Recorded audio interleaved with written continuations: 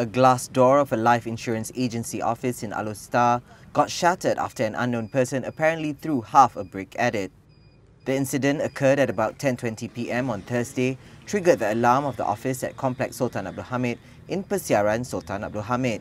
A staff member living nearby, who was told by her manager to find out why the alarm was ringing, found the door shattered and glass shards scattered on the floor when she went there.